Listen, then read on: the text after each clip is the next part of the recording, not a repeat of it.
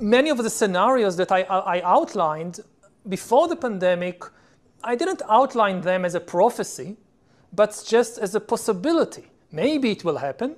It's not an extremely deadly virus. It's not the Black Death. And look what it's doing to the world. So now just try to think what will be the implications of a much bigger problem like climate change. Also, conceptually, it shows that, and here I completely agree with you, Rutger, that it shows you that you can change things on a massive scale. That, again, you can stop all flights.